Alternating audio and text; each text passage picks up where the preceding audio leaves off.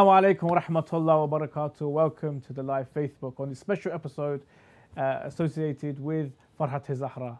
Now, we have been wearing black and commemorating the tragedies of the Ahlul Bayt for days and weeks. But the 9th of Rabi al-Awwal marks the milestone of where we take off the black and we put on our bright colours and we all join in festive parties and celebrations at the Husseiniyah on Farhat Zahra. But what is behind this Eid? What actually happened on this day? Why has it caused some controversy? Inshallah, we'll discuss this and much more with Sheikh Mohammed Abbas Panju. Assalamu alaikum, Sheikhna. وعليكم السلام ورحمة الله. أسعد الله أيامنا وأيامكم ويقضي الله حوائجنا وحوائجكم. May Allah subhanahu wa ta'ala bless you and increase your happiness on this auspicious days of Eid. Starting with the celebration of Farhat Zahra on the 9th of Rabiul Awwal, days of happiness and Eid celebrations up to the 17th of Rabiul Awwal, that marks the birth of the grand prophet of Islam, Muhammad sallallahu alaihi wasallam, and his grandson, the master of the age, master of this madhab, Imam Ja'far ibn Muhammad as-Sadiq salawatullahi wa salamuhu alayh. May Allah subhanahu wa ta'ala increase our happiness during these days of Eid and fulfill the du'as and the hajat of all mu'minin and mu'minat. Sheikhna, how important is this Eid? I mean, is this Eid used as a milestone to end our season of grief, you could say? Is that why it's so important? In regards to how it is perceived today from a calendar perspective, in that we begin mourning for Ahlul Bayt from the beginning of Muharram all the way until the 8th of Rabiul Awwal, that marks the martyrdom of Imam Hussein al-Askari salawatullahi wa salamuhu alayh, and the very next day you have the 9th day of Rabiul Awwal. So from a calendar perspective, this Eid has this sort of fragrance attached to it, that it is the day of celebration after an extended 2+ months, 2 months and some days of mourning. And we have narrations in itself by Amirul Mu'mineen salawatullahi wa salamuhu alayh, where he specifically mentions this day, 9th of Rabiul Awwal, as being the day in which the black clothes are removed. For everything within the Sharia, even historical dates and historical occurrences, they take place and fall on certain days, not out of coincidence, but there is a hikmah ilahiyya, a divine wisdom behind everything that happens, even from a calendar perspective. Alhamdulillah wa shukr. MashaAllah. So what did actually occur on these days then? In regards to the importance of Eid al-Ghadir, and before we touch into what exactly happened, the importance of this day, the importance of 9th Rabiul Awwal, what is the divinity of this day? Or if you could put it in another way, what are the fada'il? What is the fada'il of this great day of Eid, 9th of Rabiul Awwal, most famously known as Farhat Zahra? Yes. Within the Hadith Mu'tabara, you find that Amirul Mu'mineen salawatullahi wa salamuhu alayh describes this day of Eid, 9th Rabiul Awwal, Farhat Zahra, describing it with 72 different names.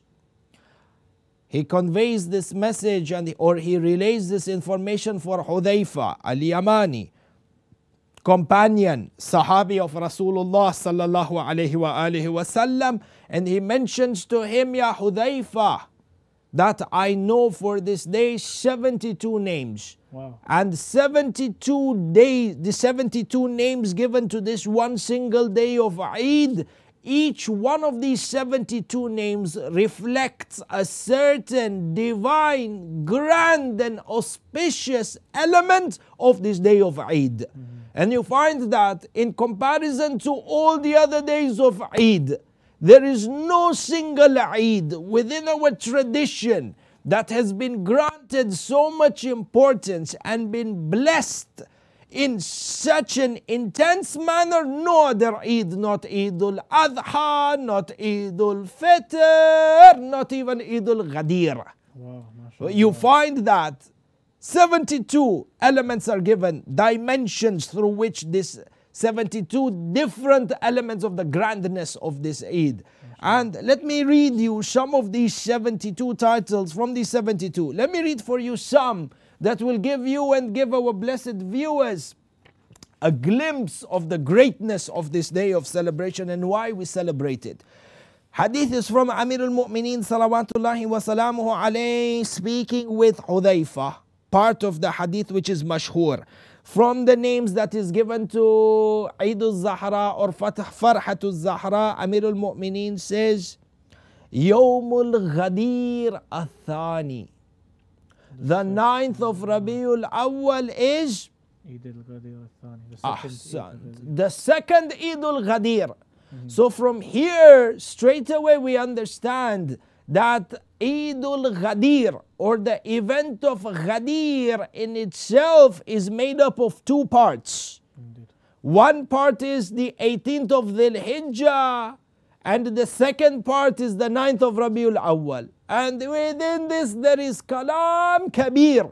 There is great words and there is great interpretation in regards to the similarities and the conjunction between the 9th of Rabiul Awwal and the 18th of Dhul Hijjah, such that the Eid of 18th Dhul Hijjah is completed with the Eid of 9th of Rabiul Awwal, and the 9th of Rabiul Awwal is completed with 18th Dhul Hijjah. The one who celebrates the 9th of Rabiul Awwal is because he has understood and accepted 18th Dhul Hijjah, and vice versa. For you find Amir al-Mu'mineen states 9th of Rabiul Awwal, yani Yawm al-Ghadir al-Thani. In another description, Yawm Raf'ul Kalam, the day the pen is raised. And there is tafsir about this. Yawm al-Barakah, the day of blessings. Yawm al-Tharat, this is the day of vengeance. Okay, interesting. Yawm Yustahab fihi ad-du'a, or yustajab fihi ad-du'a, the day where du'as are accepted. وَيَوْمْ نَزْعَ السَّوَادِ, نَزْعُ السَّوَادِ, what you were elaborating towards. It is the day of removing the black clothes.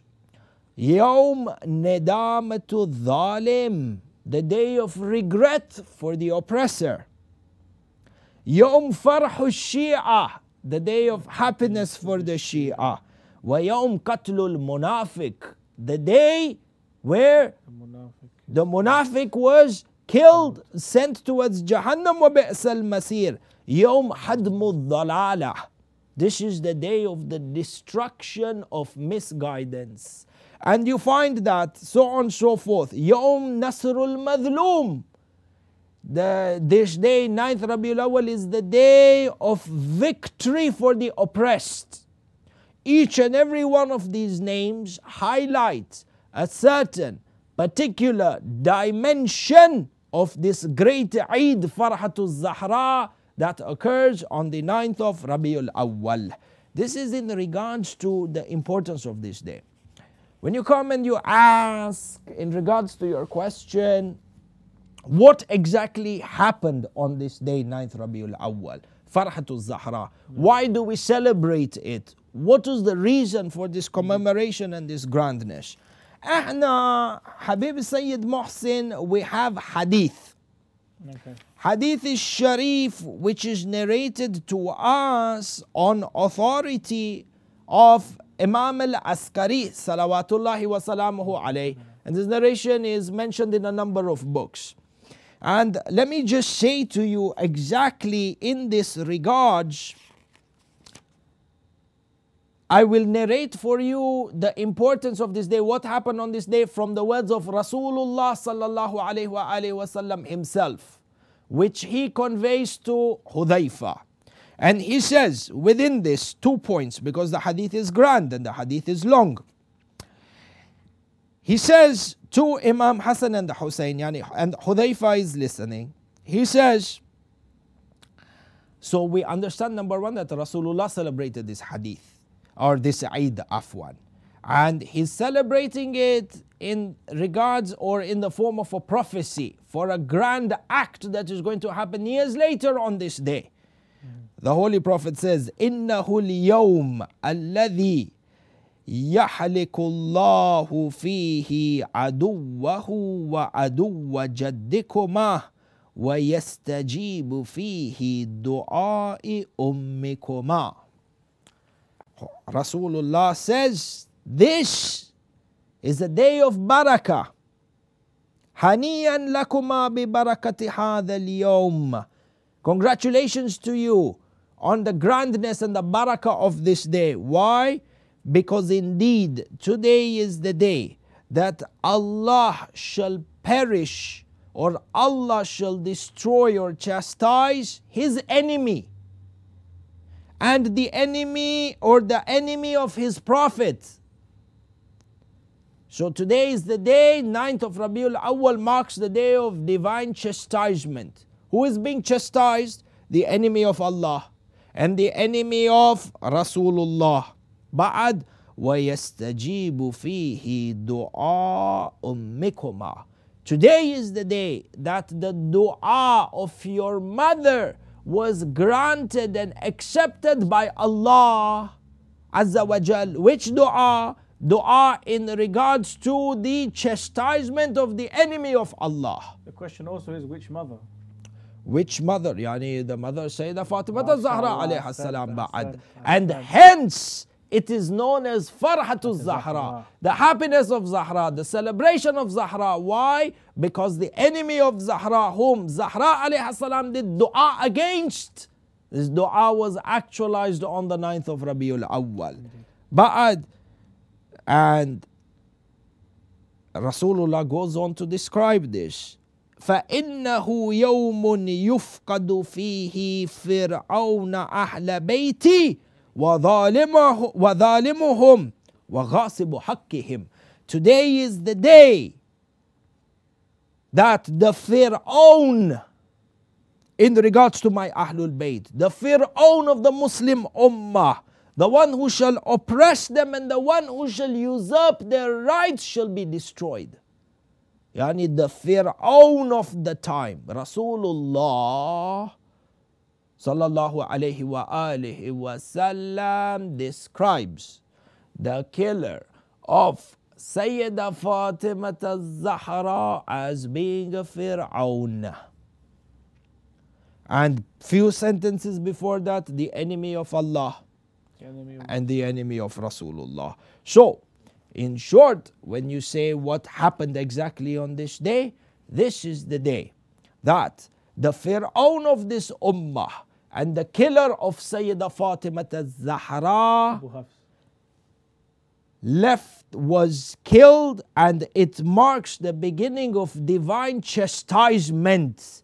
Like the way Amir al-Mu'mineen said, the day where misguidance was shattered. And hence it is a day of celebration from this perspective, a day of grand celebration. MashaAllah. Alhamdulillah. Just to let the viewers know that we are taking phone calls in today on this evening's episode. If you have a question that you would like to direct to the Sheikh, please call us on 0203 515 0199, and inshallah the Sheikh will be able to answer your question. Sheikhna, on this, as you were discussing in regards to Farhat al-Zahra and the 9th of Rabi al-Awwal, you gave us some hadith. Is there any other specific hadith to do with the 9th of Rabi al-Awwal and the Eid of Farhat al-Zahra? The Eid Farhat al-Zahra alayha salam, we have a tradition, and you find that this tradition, I will read out for you parts of it, and this way we can get a glimpse in regards to what is the masdar of this Eid. What is the proof? Was this celebrated during the time of the Imams or not? You find it from this narration, which is narrated by Mohammed ibn al-Ala al-Hamadani al-Wasiti and Yahya ibn Muhammad ibn Jurayh al-Baghdadi. Both of them say that we had a dispute over a certain topic, over a certain issue. And in order to resolve this dispute, we went to the house of Ahmad ibn Ishaq al-Qummi, who is the companion of Abil Hassan al-Askari. Abil Hassan al-Askari yani Imam al-Hadi. Both Imams are commonly known with the title al-Askari. Yes. Imam Ali ibn Mohammed al-Askari, and we have Imam Hassan ibn Ali al-Askari, Imam al-Hadi and Imam al-Askari, yani both 10th and 11th Imam. So he says, we went to Ishaq ibn Ahmad al-Qummi, who was the companion of Imam al-Hadi, in the city of Qum. We knocked on the door, وَقَرَعْنَا الْبَابِ فَخَرَجَتْ إِلَيْنَا صَبِيَّةٌ عِرَاقِيَّةٌ مِنْ دَارِهِ. And he says there was a young Iraqi girl that came out of the house. So we asked her, فَسَأَلْنَاهَا عَنْهُ. We asked the girl, where is Ahmad ibn Ishaq al-Qummi? So she said to him, هُوَ مَشْغُولٌ بِعِيدِهِ فَإِنَّهُ يَوْمَ عِيد. She said to him, he is busy celebrating the Eid, is preoccupied in celebration. So look at what the hadith goes on to say. فَقُلْنَا, yani these two people, he said, Subhanallah, al-a'yad, a'yad al-shi'a arba' al-adha wal-fitr wa yawm al-ghadir wa yawm al-jum'ah. So these two companions got shocked. They said, Baba, we have, they didn't say Baba, I'm just, you know. They said, Subhanallah. They said, Subhanallah. Eid, what do you mean an Eid? Yes. Us, the Shia, we have only 4 Eids that we know about. We know about Eid al-Adha, we know about Eid al-Fitr, we know about Eid al-Ghadir, and we know Jum'ah is day of Eid. Which other Eid came on top of this? And on this day, قالت, she said, فإن أحمد بن إسحاق يروي عن سيده أبي الحسن علي بن محمد العسكري أن هذا اليوم هو يوم عيد وهو أفضل الأعياد عند أهل البيت وعند مواليهم. She replies back to them. She says, Ahmad ibn Ishaq narrates on authority of his master Imam al-Hadi that today is a day of Eid. Rather, it is the best of all Eids for their ahlul Bayt.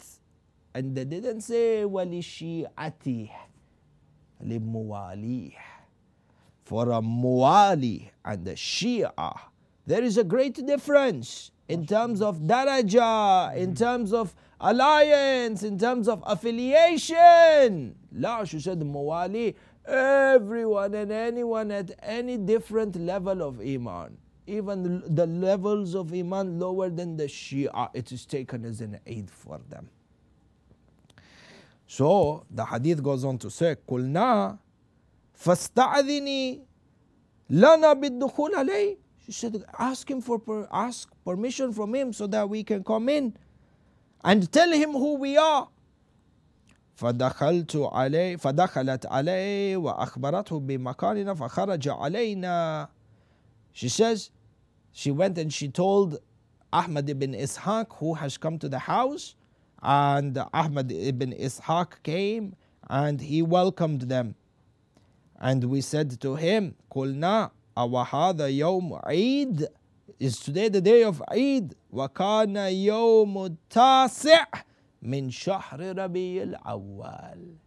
Is today the day of Eid and it's the day of 9th ربيع الأول? قال نعم. And then the hadith goes on to say that he welcomed them to the house, and he went on to say to them, Ahmad ibn Ishaq al-Qummi, he says, just like, I will paraphrase the bits of the pieces. He says, just like the way you all are coming to me.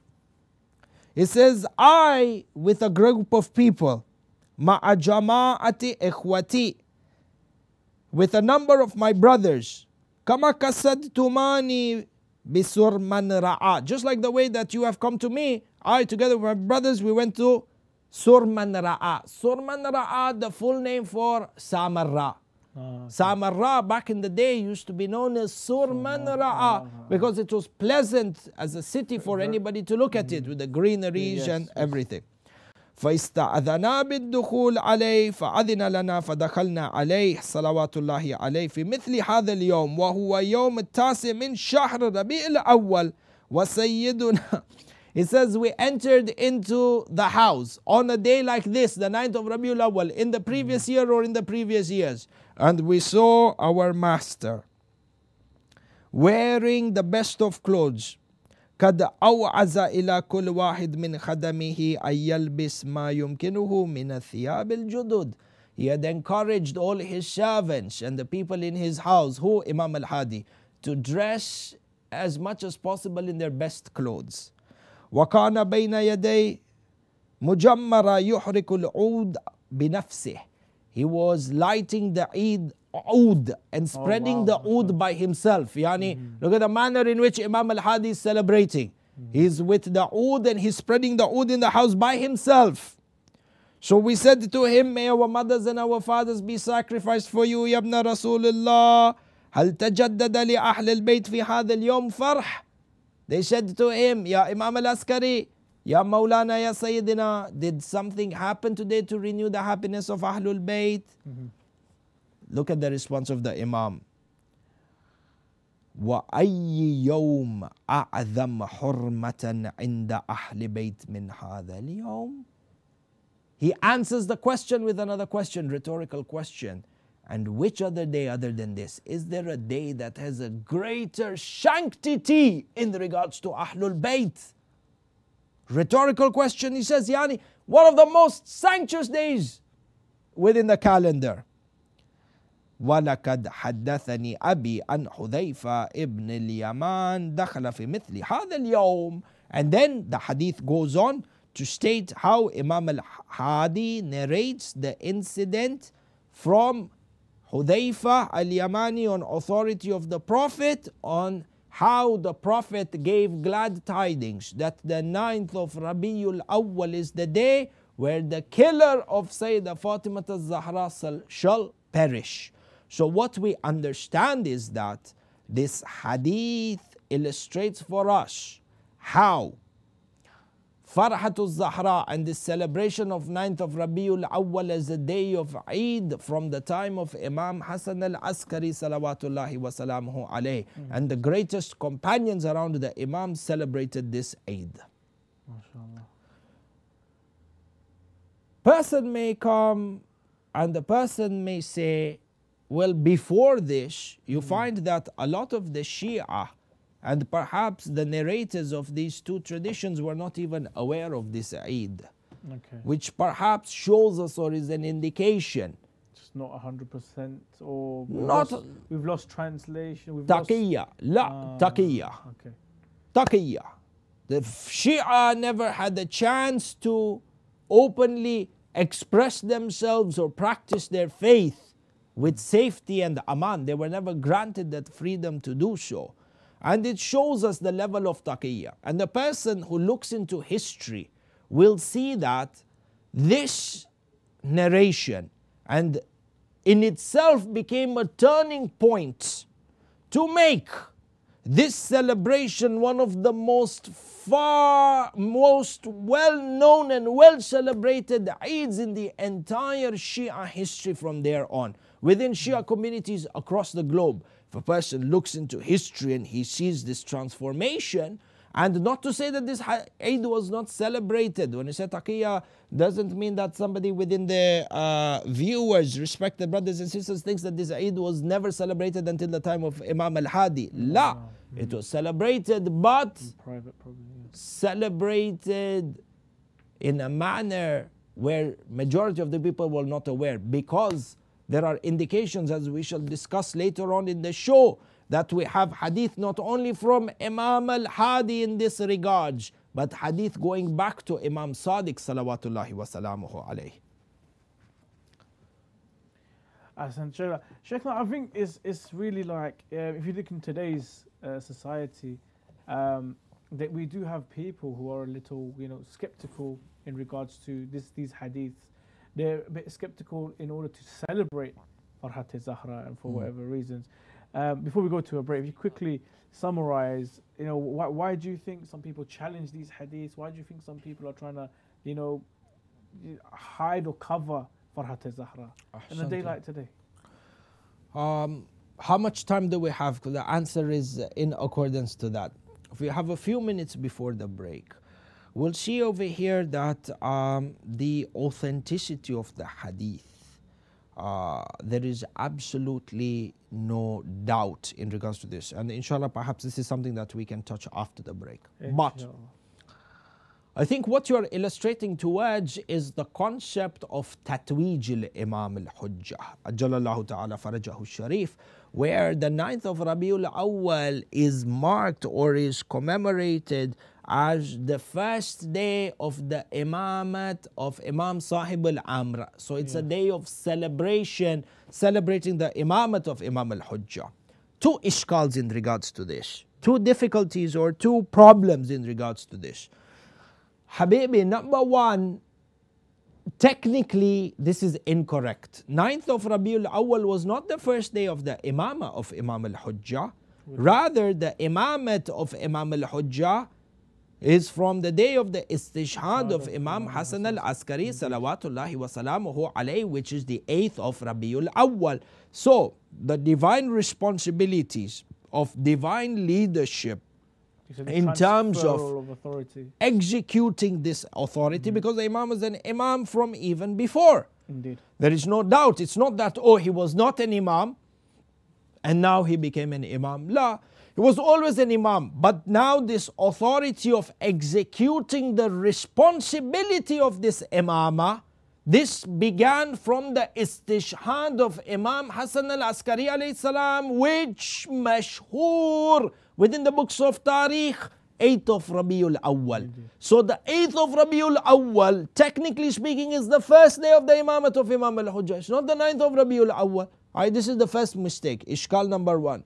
Ishkal number two, Ya akhi, we have never had within the history of Tashayyu' that we have celebrated the commencement of the Imamat of any Imam. Yes, we have one celebration, the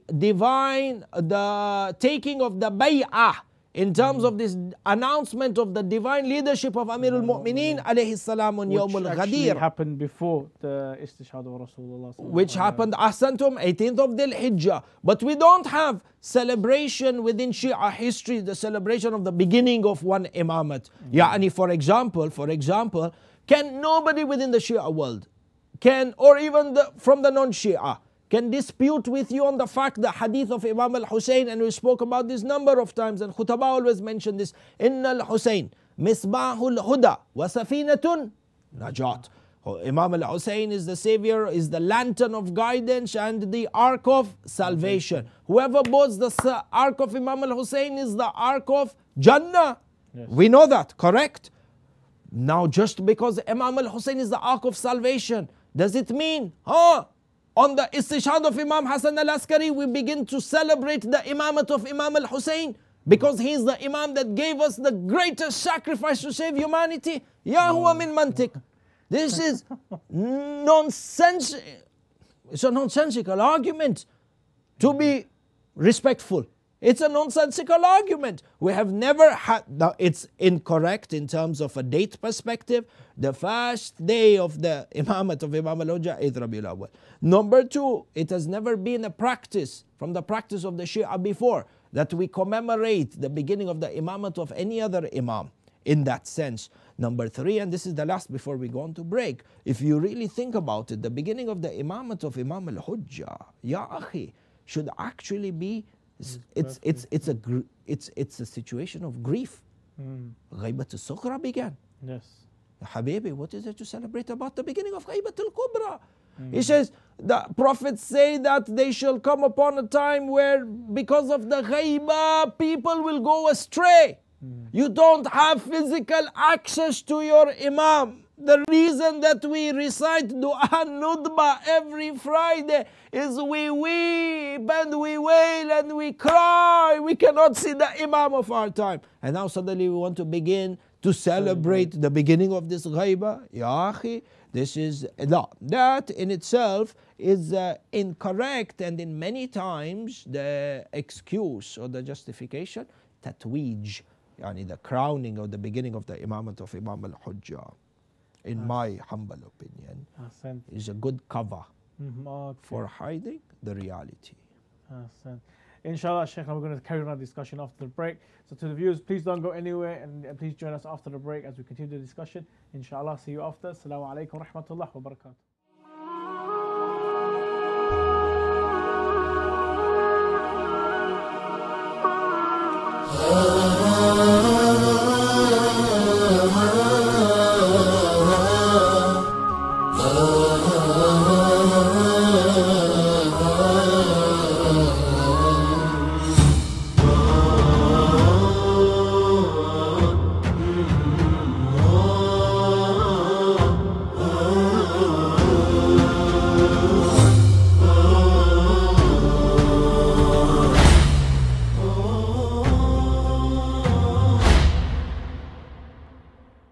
Assalamu alaikum wa rahmatullahi wa barakatuh. Welcome back to the live Facebook. We have a special program to do with Farhat AlZahra. Our phone lines are open, so if you do have a question you'd like to ask the Sheikh, please call us on 0203 515 0199, and inshallah the Sheikh will be able to answer the question for you, inshallah. Sheikh, now you gave us a hadith by Ahmed ibn Ishaq al-Qummi. How authentic is this? Is this hadith ever challenged by anyone or anything? In regards to the narration of Ahmad ibn Ishaq al-Qummi, you find that this narration is found within Biharul Anwar, is narrated inside of Biharul Anwar by Alama al-Majlisi rahmatullah alayh. And is very unfortunate that you have in this day and age that there is this attack on Alama al-Majlisi, and then attack on the credibility and the authenticity of this encyclopedia known as Biharul Anwar. And you know, leaving these misconceptions aside, yani, there is we have inshallah a particular series that is prepared in regards to understanding. You see, with Biharul Anwar as an encyclopedia, there's a manner in which it needs to be studied, and a manner in which, just before you carry on, I think it's important to let the viewers understand how big Bahar Anwar actually is. And I think it's 40 volumes or something. In today's publications, 110 volumes. MashaAllah. In today's publications, 110. You will see some editions where they've put volume 31 and 32 together, so 102 volumes, 106 volumes altogether, depending on the print. But you can say safely 100 volume. 100 volume, yes, not... But the hadith inside of these heavyweight hadith, yani Siddiq Biharul Anwar, truly and an ocean and a sea of lights and nur emanating from within this writing, and no other historian before or after, or no other scholar before or after, has ever been able to even replicate something close to Biharul Anwar. So you have this hadith inside which is mentioned in Biharul Anwar. You find that a number of other scholars have talked about and mentioned this hadith of Ahmad ibn Ishaq al-Qummi. Alama al-Majlisi rahmatullah alayh, in the version that I have, volume 95. You have Sayyid ibn Tawus in his book Zawa'id al-Fawaid. You have Muhammad ibn Jarir al-Tabari in his book Dala'il al-Imamah. And then you have a fourth scholar by the name of Sheikh Hashim ibn Muhammad, who was from the ulama of the 6th century, in his book Misbahul Anwar. So a person might ask, who is Hisham ibn Muhammad and what's the importance of this book, Kitab Misbahul Anwar? You find that Alama Majlisi rahmatullah alayh in a footnote writes that one of the classical things or the distinguishing factors about the scholar Sheikh Hashim ibn Muhammad in his book Misbahul Anwar, annahu, Sheikh Majlisi writes, Alama Majlisi writes, يروي من الأصول المعتبرة من الخاصة والعامة that Sheikh Hashim ibn Muhammad in his book Misbahul Anwar had access to those books that are known as the Usulul Mu'tabara, the Usul Arbamiyah, for example, 400 core books written under the direct communication of the Imam or supervised under the Imam. So you find that this hadith of Ahmad ibn Ishaq al-Kummi has roots within the Usul al-Mu'tabara. And then on top of that you have Hashim al-Bahrani, the author, Ayatollah Hashim al-Bahrani, the author of Madinatul Ma'ajiz, Ayatollah Sayyid Ni'matullah al-Jazairi. So you have 6, and there are many more. If you keep going, the number is endless. So this common misconception that this hadith is only narrated by Alama al-Majlisi is incorrect. This same narration has been repeated by grand scholars from within our times, and 6 of them we have just listed them. Another thing is this: when you're looking at authenticity, first of all, the narrator of this hadith, Ahmad ibn Ishaq al-Kummi, is a notable figure and a very well revered figure within Tashayyu', within the Shia school of thought. A companion of Imam al-Jawad and Imam al-Hadi and Imam al-Askari. You find that he is his mazar, he actually has a shrine, where it is a place of visitation till today, if I'm not mistaken, in Kermanshah in Iran. He was one of those few companions who was blessed to have seen Imam al-Hujjah during the lifetime of Imam Hussein al-Askari alayhi salam. And an author as well from the ulama and the wukala of the 12th Imam, who was also the author of books. And in regards to his credibility, if you are looking at this from a sanad perspective, Shaykh al-Najashi says, MashaAllah, وَكَانَ وَافِدُ الْكُمِّيِّينَ وروى عن أبي جعفر الثاني وأبي الحسن وكان خاصة أبي محمد.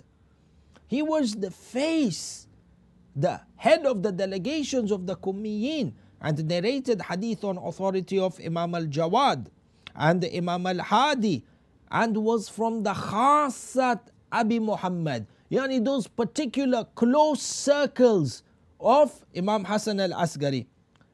Shaykh al-Tusi says the same thing. Khawas Abi Muhammad wa ra'a sahibul zaman wa huwa shaykhul kummiyin wa wafiduhum. He was the shaykh of the kummiyin, the master, the grand scholar of the people of Qum, and the official, you could say, representative of the faith and representative of the imam in that sense. So this is in regards to Ahmad ibn Ishaq al-Kummi. Look, now the point that I wanted to get towards, when it comes to establishing the authenticity of any given narration, the sanad in itself, the chain of narrators in itself, is not the only criteria for establishing the authenticity of a hadith. It is one of many ways in which the authenticity of a hadith can be established. We have a concept within Usulul Hadith which is known, yani, even if the sanad has no i'tibar, if the sanad was weak, da'if, for a number of reasons. A hadith can be da'if in regards to its sanad because of a number of reasons. Yes. On the assumption that the hadith in itself was da'if, it does not become a reason to negate the authenticity of the hadith in its entirety. Why? Because the hadith in itself can be mahfoof bil qara'in. It is surrounded, yani it is clustered with a number of indicators that allow us to establish the authenticity of this hadith without any doubt. MashaAllah. Shaykh, I do believe we have a caller on the line. Inshallah, we'll be able to get through to them. Assalamu alaikum, your name and where you're calling from? Why do we celebrate Farhat AlZahra? You guys are celebrating the death of someone who is revered by the Sunni school of thought. Aren't you causing issues and problems within the Shia Sunni unity? Okay, your name, brother? Where are you calling from? My name is Amir Sadiq. I'm calling from Nottingham. MashaAllah. Thank you very much, Amir. Thank you for your question.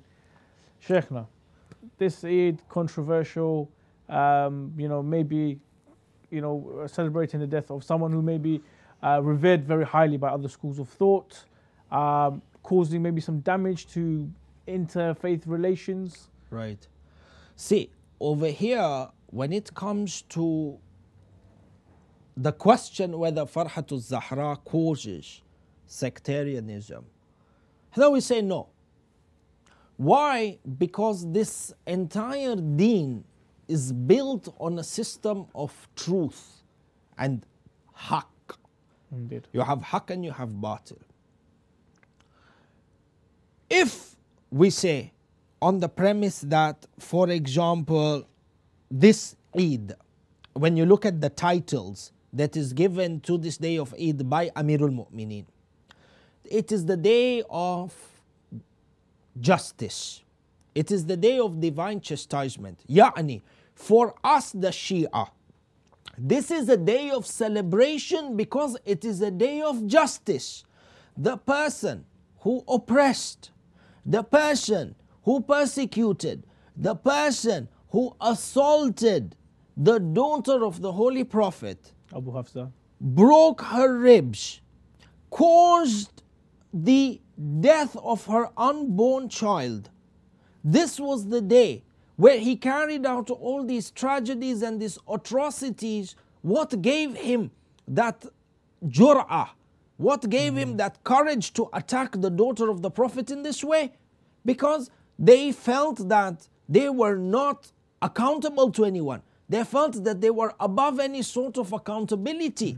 And because the Ahlul Bayt and the Shia were patient, and they said that if vengeance cannot be taken here, then there is a day where every oppressor shall be judged and shall be held accountable for the crimes that they committed on this earth. And therefore, the celebration has nothing to do with causing sectarianism. Rather, this is a day of celebrating divine justice against those who oppress the daughter of the Holy Prophet. This is a day of hope for everyone who is oppressed till today. That wherever you are in the world, my dear brother, my dear sister, if you are being oppressed, and above you those who are oppressing you are powers who are so arrogant, who behave as if they are the pharaohs of this earth, do not lose hope. Do not lose hope in God, do not lose hope in justice, do not lose hope in freedom, because God has shown us by way of 9th Rabiul Awwal, every oppressed person shall one day gain justice for all the crimes and oppressions carried out against him.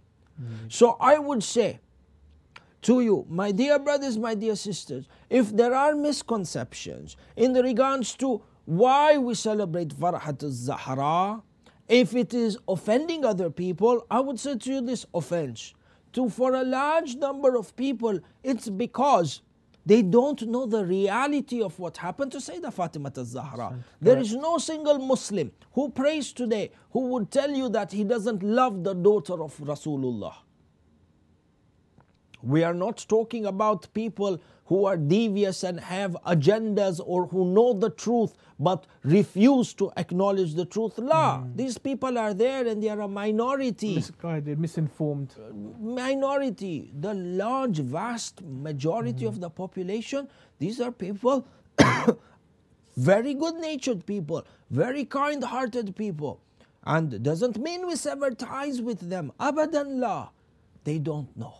They are either misinformed, or there's a picture of this individual that is drawn for them as being pious and the leader of the Muslims. But if they were to know the media propaganda that went behind it, and the reality of how he usurped the right of Amirul Mu'mineen and how he assaulted the daughter of the Prophet, nobody would come and condemn you for taking this day of celebration. The reason that we have injustice and bloodshed within this ummah we can have our speculations, we can have our reasons, but if we want to analyze the cause of bloodshed in the Ummah today, as per the words of Ahlul Bayt, then I go back to the khutbah of Sayyidat Nisa al-Alameen, in the khutbah Fadakiyya, where she clearly stated that the effect of this usurpation of the Khilafah of Amirul Mu'mineen is going to cause bloodshed within the Ummah. Sayyidat Zahra alayhi salam foretold this. So therefore, one of the greatest ways, or one of the most important ways, steps that need to be taken in order to have and restore the glory of Islam, is to come back to the original teachings of Rasulullah, and to be able to be brave enough to say that yes, this crime happened, this was wrong. To be brave enough to embrace the truth. Why should there be an element of violence in this? Do the Shia carry arms on the 9th of Rabiul Awwal? Do they go out with weapons for expressing their faith and celebrating their faith? Why should we be the target of attacks? And then the attacked is condemned for expressing his voice and the attacker walks free. What type of logic is this? It should not cause any tension, any sectarianism. We need to educate the masses on the reality of what has happened and the reality of this history. If a person comes and says that this is causing sectarianism, Ya Habibi, Rasulullah celebrated this Eid. Imam Hussein al-Askari alayhi salam celebrated this Eid. Does it mean that Imam Hussein al-Askari promoted sectarianism? Abadan la. We have to stand up in a manner that is loving, in a manner that has logic, in a manner that has dalil and proof, to show the people why exactly we're celebrating.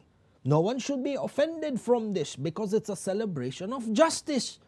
The daughter was oppressed, the daughter of the Prophet was oppressed on this earth. She couldn't, they couldn't stand up against him. They controlled themselves and they adapted the stance of sabr. But they knew that this dunya is not the end. This dunya is not the ultimate. There is a world and a realm of existence greater than this dunya. And a person who oppresses you over here, he will get his punishment accordingly. And you see, this is something that is this is something that is very logical, in the sense that it is a day of celebrating justice and a day of celebrating hope for the oppressed. Indeed. And there is no sectarianism in both these concepts. Rather, both these concepts using the aql is something that is mahboob. It is something that is loved and is something that is respected and stood up for. Indeed. In that sense. I mean, you can't even blame Iraqis who were celebrating the death of Saddam. And when Saddam was punished and executed, there was millions that took to the streets celebrating and you know, I kind of like, you know, being happy about their freedom and that this dictator and such a oppressor had been killed. And likewise, I mean, do you think that, you know, people get offended with other celebrations, such as, they say, you know, when Father's Day or Mother's Days come, you know, there are those couples that, you know, have issues because there is no mother in that couple or there is no father in that couple, right, and they find that offensive. Or those who do, we had Memorial Day the other day in regards to the First World War. Right. You know, with the French, the British, the Russians versus Germans, Austrians, Italians. I mean, obviously there was a lot of people that lost their lives. It was a very, very sensitive topic, but there was still commemorations in regards people to commemorate that. And you see, this is a valid point. Yani, you see, all these show us the underlying problems that we have within the Muslim Ummah. Our understanding of sectarianism, it needs to be taken. Do we take our understanding of sectarianism from the media, from other people's personal opinions? Should we take the definition of sectarianism from the Quran and the Hadith? If we call ourselves Muslims, we need to go back to the Quran and the Hadith. What is the definition of sectarianism? If this is one. Number two, if it's the issue of offense. Ya akhi, when Rasulullah said, La ilaha illallah, when you say La ilaha illallah, there is no God but Allah. Do you know how offensive that statement is to millions of people on earth right now today? Yes. Does it mean I stop saying La ilaha illallah in my shahada? La, this is khilaf mantiq. This is against the logic. Like you rightly said, Father's Day. We celebrate Father's Day today. Does that mean if we celebrate Father's Day, it is offensive for those children who were born out of wedlock and don't know who their fathers are. So in order to not offend them, we should stop celebrating Father's Day. God forbid the orphans. There are so many orphans that with the orphans we celebrate Father's Day or Mother's Day. Does that mean that we are actually taunting them or mocking them? No, nobody says this. Rather, you use that Father's Day to show extra love and extra care to the orphans. In the same way, for the Farhat AlZahra, you take extra care to educate people on the reality of this person and how he oppressed the daughter of the Holy Prophet. Same thing with Independence Day. Beautiful example you threw, Sayyid Mohsin. And with the regardless of Baba, we're not talking about whether the war was right or wrong and our stance of Islam against violence. La. It's nothing like that. But does it mean? But just because, for example, we celebrated Memorial Day. Yes, Remembrance Day. Or couple of Sundays Remembrance ago. Day. That the countries who are on the other side of the war get offended. Do they come and they say, no, why did you celebrate? What is it? Remembrance or Memorial Day? It's the same thing. Same thing. It's okay. Remembrance Day. Why did you guys celebrate Remembrance Day? Yeah, or wear the poppy. Or wear the poppy. It's offensive to us and that we should sever diplomatic ties. No, they don't say that. The same thing could be said with Independence Day. Yes. Independence Day, the countries that were colonized by the British Empire. Yes. Independence Day celebrates what? They were engaged in war and they broke out from the control of the European, the colonialist powers. Yes. There, for example, Pakistan, Independence Day. Pakistan, India, Kenya was also a British colony. Yes, Kenya was a British colony. Does that mean that if I be patriotic, I celebrate Independence Day for Kenya, that means I'm waging war against the British, or it will be offensive to the British because it denotes the fall of their empire and a revolt of the Kenyan people against the British soldiers, and God knows how much blood was shed. Indeed. Nobody says this. It's a holiday that is celebrated. Indeed. They celebrate Independence Day, they break away from British rule, and at the same time, they have diplomatic ties with Britain in that sense. So the idea of the argument of it being offensive is an argument that is not logical. That a person stops an act or a faith because the other person is offensed with this. What needs to happen is that we need to create a culture of dialogue and a culture of acceptance. At the end of the day, everybody brings forward their dalil and their proof. The one who is convinced, alhamdulillah wa shukr. The one who is not convinced is not convinced. You celebrate, you see him as a person who is condemned to hell.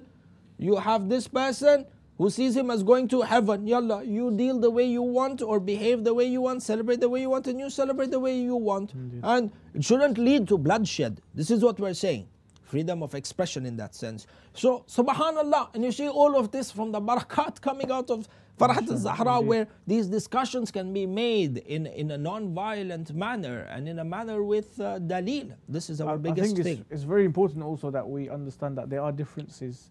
And for example, there are those that we revere very highly, and the other schools of thought say that they're kufr and they're going to hell. Of course. You know, so it's both ways. But I've never seen Shia jump and shout and scream in regards to that. You have your faith and we have our faith, and we have our differences, and we can always tolerate and be respectful to one another. This is it, the definitions of tolerance. And the important thing is that, Baba, the stances have to be non-violent. Indeed. Non-violence. Why should these celebrations lead to the violence of others? There are those who celebrate the birth of multiple gods. Now we believe in the existence of one God. It's the biggest insult against Allah. God to be born. Yeah, Baba. But does that mean we go and we stop them from celebrating because you are offending my faith? No, we don't say that. This is your belief. Let us celebrate. When the time comes and the doors of ideological debate and ideological discussion is open, and the concept of how we should live our lives, and the concept of what is the ultimate one single truth that will guarantee us paradise, we can sit on the table and we can have discussions. But more than that, you cannot force your belief on somebody else. And neither can anybody else, or does anybody else have the right to force their faith on you. We can be open to discussion. The whole goal comes back over here, and it underlines our ethos and our belief. That's the practice of non-violence. Ahsan. Thank you very much, Shaykhna, for tonight's discussion. You've cleared up a lot of misconceptions and a lot of misunderstanding, alhamdulillah. And to all the viewers, I hope you enjoyed the discussion. Inshallah, we'll be back again with more theological debates coming from, and the theological arguments coming from the book Haqq al-Yaqeen, inshallah. Until then, I hope you enjoyed the show, and I hope you enjoyed your Eid, Farhat al-Zahra. Bidding you farewell. Assalamu alaikum wa rahmatullah. Allahumma al-an a'da' al-ahlul Bayt, inshallah. May God curse all of the enemies of the Ahlul Bayt and Rasulullah, especially those who attacked the door of Zahra. Assalamu alaikum wa rahmatullah wa barakatuh.